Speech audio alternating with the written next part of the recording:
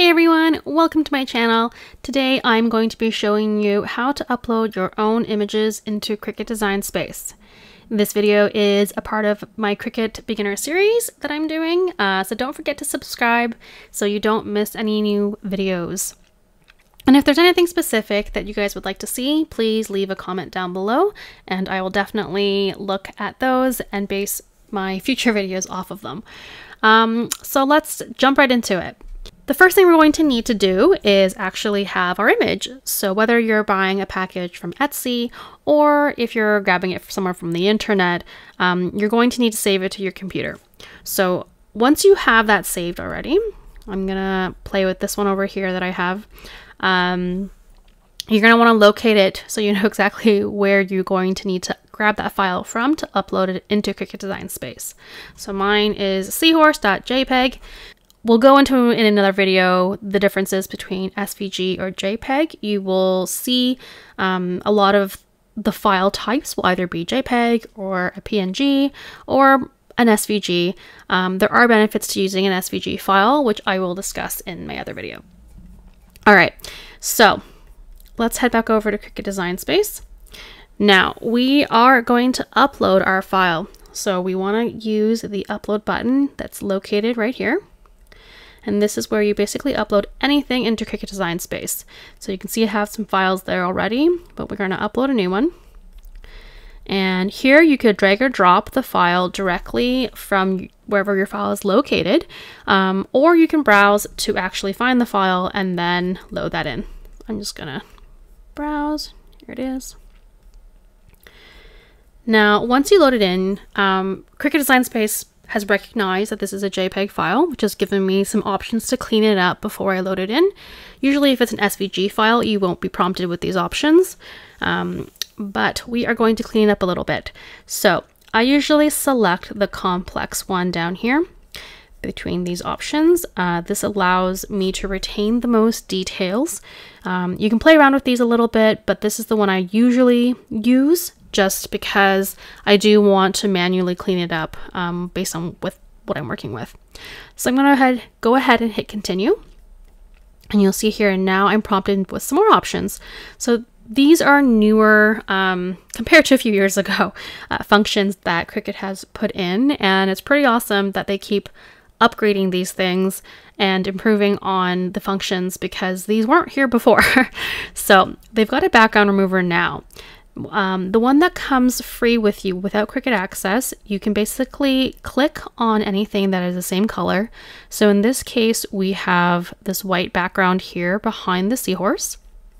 And I'm just going to click on each section and you can see that it's removing that quite easily.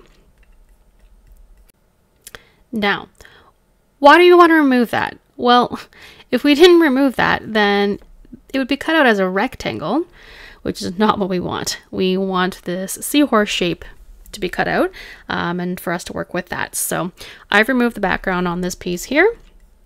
There are other options down here. If you have Cricut Access, this could automatically remove it, which could save you some time. And this is also great because when you have a more complicated background, so something like if you're trying to remove a grassy scene from a picture of your family, this is where you would try to utilize that a bit versus this one here, because when you have more colors and it becomes more complicated, the backgrounds are a little more difficult to erase. So you can play with that. You can also play with this tab down here. It says more options. So when you click on that, this will adjust the color tolerance. So that basically means that it's going to kind of adjust to how much color it wants to remove based on what you select. So if I selected a higher color tolerance,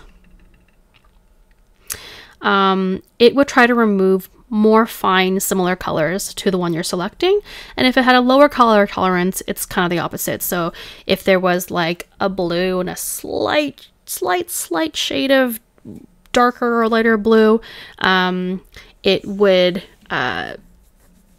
remove basically anything kind of close to that. You can also reduce the colors here to simplify things. So if you had something that had 20 different colors, but let's say you only needed 5, that could help with that as well. So this gives you some options for when you're playing with your image to clean it up a bit, so it's perfect for you to use.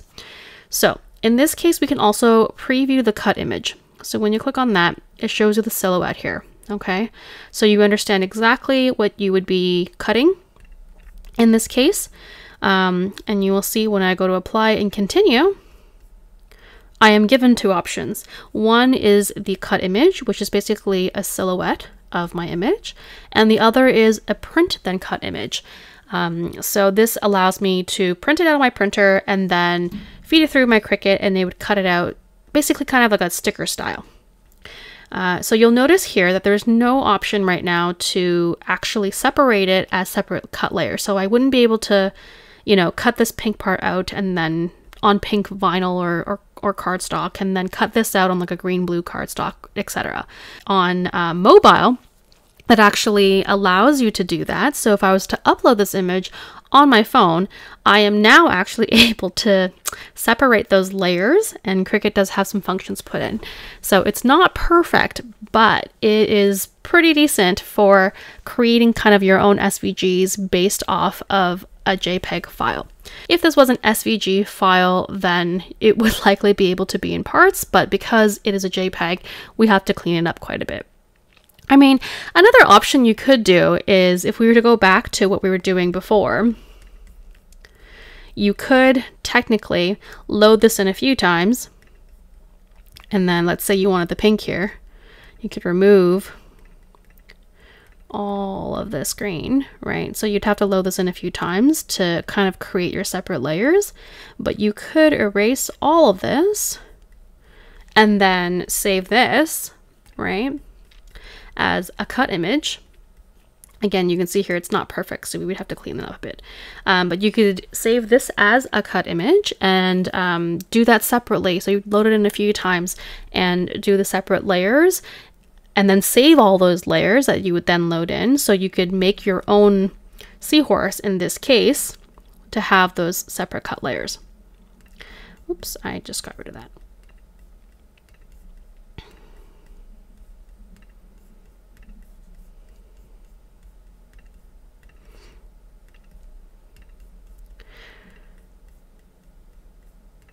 Okay, so in this case, we're going to save this as a print then cut image. So I'm going to go ahead and hit upload. And you'll see that's my library now. So I'm going to select that, and I'm going to go to add to canvas. And that's going to load that right into Cricut Design Space for me to work with now.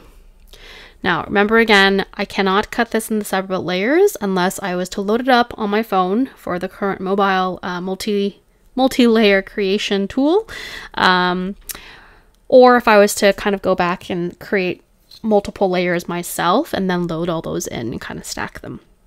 But this is how we load files into Cricut Design Space. You can see that there are tons of possibilities, and yeah, I hope you have fun playing in here as well. So I hope you liked this video, and I hope you found it helpful. Thanks for watching, and don't forget to subscribe so you don't miss any new videos. Until next time, bye!